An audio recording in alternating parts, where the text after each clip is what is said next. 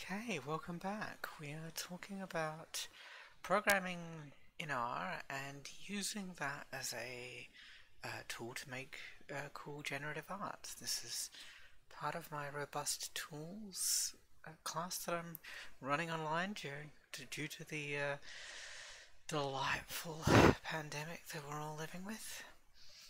And because things are so terrible in the rest of the world, I thought that it would be nice to introduce a lot of our programming concepts by making pretty pictures.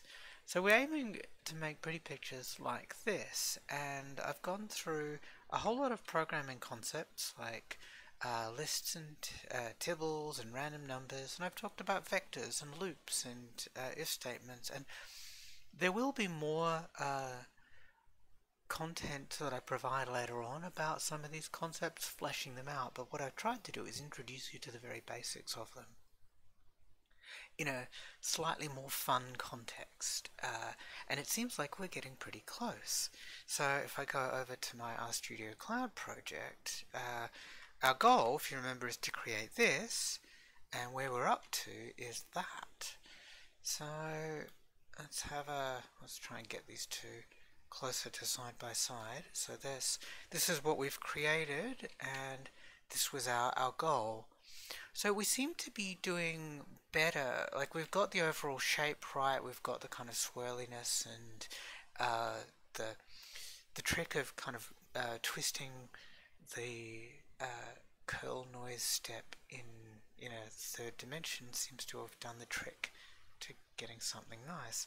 But we're not doing so well on the colors. So the colors here in the original are shaded, and they seem to shade along a single line. So if you pick one line and just trace it out, you can find some of them that start.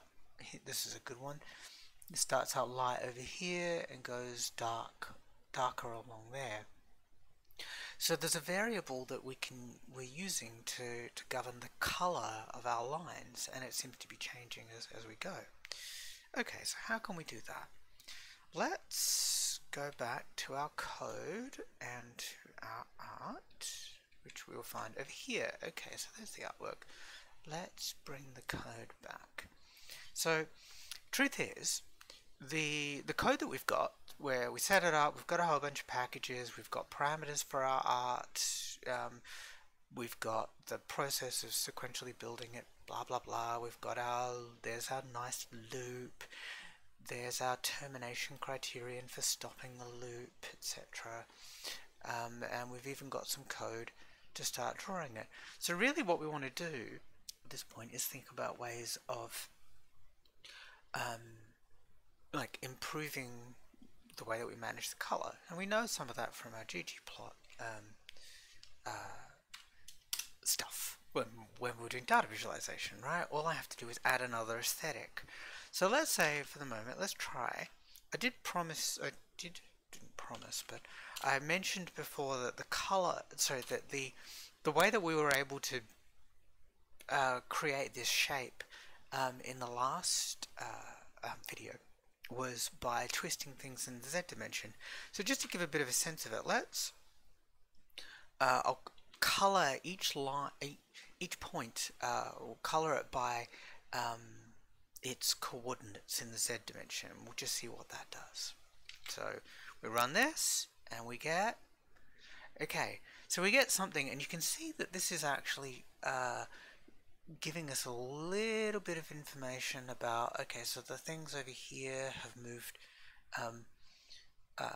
so things have gone they started at 0, they've gone either up or down, so these points over here have moved up in the Z dimension, these ones went down, and so on. That's part of what we're looking for, but it doesn't seem to give us exactly the plot, the artwork we were hoping for, although admittedly this is kind of pretty. Unfortunately, one thing that's getting under my skin, you can only see part of it because my head's in the way, but the ggplot scale has reasserted itself. Hopefully, I'll give you a second, this is sort of a mini test, if you can remember how to make that go away. It was in something. I think it was in the glamour graphics section. If we, actually not 100% sure I covered it, so in case I didn't, here's how you do it. Show legend equals false. Basically what we're going to do is any legends that are being introduced by this geom path are just not going to be shown. So we'll go Control Shift S to source that again. Okay, there we go. Alright. So we've got something that's looking closer to the kind of artwork we'd really like, but we're not all the way there yet. So instead of trying to color it by the Z dimension, what about if we have the color changing over time? So that to remind you, if we look again at our art data structure that we've built up, art data, yeah, that won't work. Art dat, there we go. We have the step ID variable, which is essentially time, or it's distance along a line or along a path. So we can use that as the basis of our coloring. So we'll do that. So we'll color by step ID. Okay.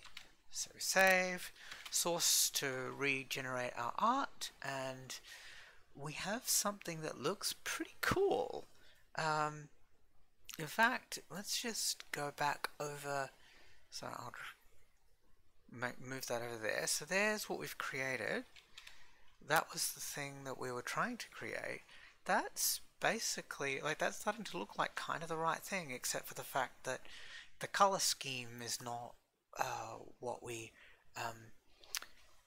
not what we had with the original one. Okay, so this is where I introduce you to tricks from another package. Sorry, I've forgotten what I'm doing. So we talk a lot about tidyverse. I've given you hints about what ambient's all about. Now let's talk about scico, scientific colors. It's just a collection of palettes. So there's lots of different ways that you can color a scientific plot, right? In ggplot, there are hold on. Here we go. There are scale. So if we go scale, any aesthetic has a scale associated with it. So we've got scale, color, and there's a lot of different colors that we could use. I'll start out, before we do anything with scico, I'll give you one that's sort of a classic, and I just like using it all the time. Viridis C, don't need to do anything, but all that this is going to do is change the color palette. So if we go save it, run it again, and now we've got something that kind of goes from a blue, yellow, purpley kind of color scheme, which looks kind of neat. But what I'll do instead is just go scale, color, scico. So the scico scales, well, let's just save that. Let's try running that instead. And that gives us, ooh, okay, so that's kind of getting close. Let's have a look at that. That's kind of the browny white colors. That's basically the same thing, except, you know, the one that we've created has got more colors to it. The scico package actually supplies quite a few different color palettes. So it has in it a function called palette. So that you tab to bring up the context menu. So you have to say these things a lot. If we just go palette show, it will bring up a lot of different color palettes in a plot there that you can decide what to use.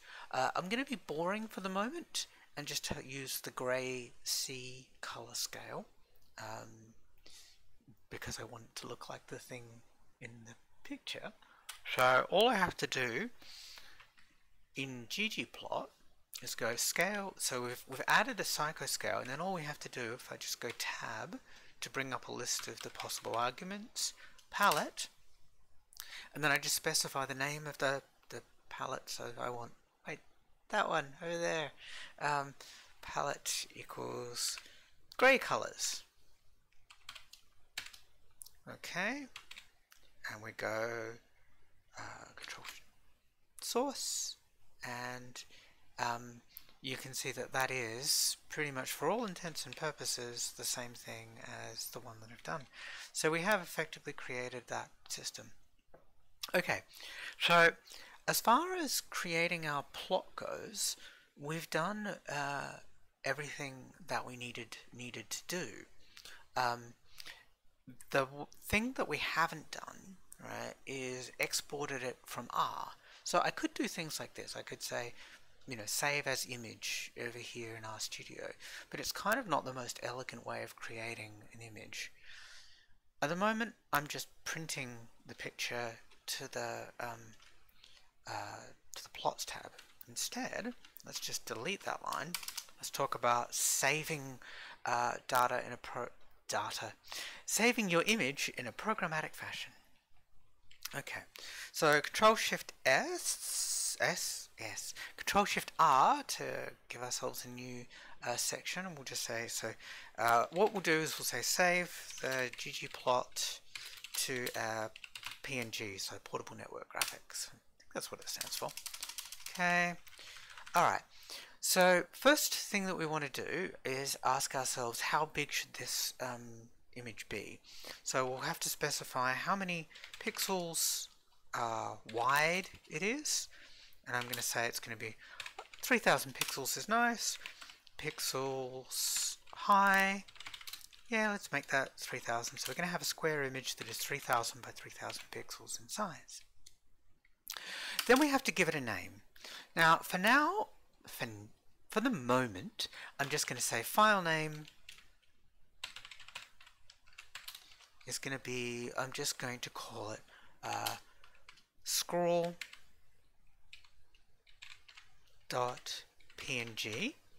and I'll revisit that in a moment because I want to talk a little bit about the practice of naming things, and I'm going to use it as an excuse to talk about some other things that matter as well. But for the moment, so there's our file name. Now to actually save it, we would want to go, so there's a nice function in the ggplot package called ggsave,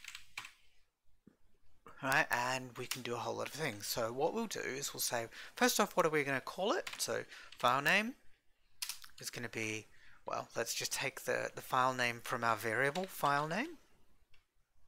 Okay, that's easy. We're going to ask ourselves, where do we want to save it? Now, I could do this thing where I go, okay, well, where are our files?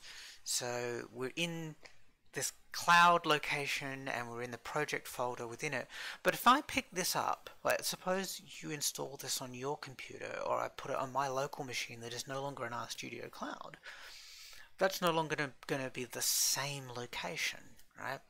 What I would like to be able to do is specify, is to say, hold on, I don't care where my RStudio project is on this particular machine, just save it in the same location as my RStudio project file. So please save it in the same location as project.rproj. Or, to put it conceptually in a different way, save it here. Here, for an abstract notion of here, that means wherever my project is, that's where I want to save it. Okay, up at the beginning, so you'll see I've used these three packages. Gosh, I wonder whether that's what what library here is about. The here package provides one function. Actually, it provides a few functions, but the one that we actually care about is called here. So where is the path going to be? It will be to here. The nice thing about this, so let's go to the console and find out where is here anyway. So here on this machine is cloud/project, but on my machine it's probably going to be something like user Danielle GitHub something, I don't know. Actually forgotten where my home directory is, but that's not the point. The point is, wherever you save it on the computer, here is the value of here is essentially is always going to be determined by the location of the corresponding RStudio project, and that's really helpful if you want your work to be robust across machines. So if you want your code to work on somebody else's computer later on, here is a super helpful way of doing that. Okay, so we know where we're saving it. We're saving it here. Cool. Now we haven't said what we're going to save yet, so we better say what is the thing we're going to save? Well, it's going to be the plot. So at some point along the way, I quietly modified my code so that the variable, just go over here to the environment, the variable that's storing the picture is called artpic. So the thing I want to do is plot artpic. Okay, so that's what we want to save and where we want to save it. Now what we need to do is tell tell ggsave how big it's going to be. Now when I think about images, I typically think about images in pixels. Like I think of it as like saying this is a 3000 by 3000 image, but some people think of images in terms of actual physical sizes, and that's kind of like inches or centimeters or millimeters. ggsave uses some notion of actually uses physical sizes. So you would, by default, you specify the width in inches, right? So if I want to say width of 3000, if we want something to be a 10 inch image, that's actually going to turn out to be 3000 pixels, and you'll see why in a second. So for the moment, what I'm going to do is we'll say we've got the width to specify, and we've got to specify the height, and these are both going to be in inches, but we also have to specify one other thing, the DPI, that is the dots per inch, or dots here is pixels, the number of pixels that you cram into 1 inch. So by default DPI is usually set to 300. That's what I'm going to do here.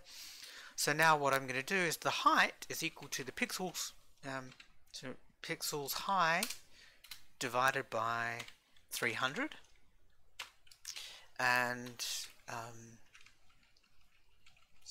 there we go, and this would be pixels wide divided by 300, and now we're done. You wouldn't normally should put a comma in because there's one of those missing. There we go. So you wouldn't normally necessarily need to go to all of that length. You might just go width equals 10, height equals 10, DPI equals 300. That's perfectly fine. I was really just using this as an excuse to talk a little bit about image sizes and things like that, and the meaning of the term DPI. Okay, so we are now basically done. Let's have a look at what our code to save the image does. So we go Control-Shift-S to source it again. You'll notice it hasn't drawn anything. But if I go over here to Files, so like nothing comes up in plot, but there's this scroll.png. Okay, let's just click on that, and hey presto, we have the exact image that I used to motivate this whole thing. Go away.